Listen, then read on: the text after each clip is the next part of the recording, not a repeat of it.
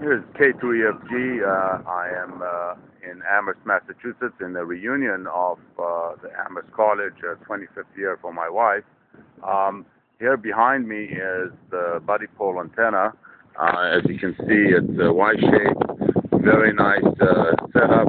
Had a lot of QRM and not a very good reception, but with all of that, was able to get to various parts of the country, as far as California and Texas. Very nice operation. As you can see, right behind me is the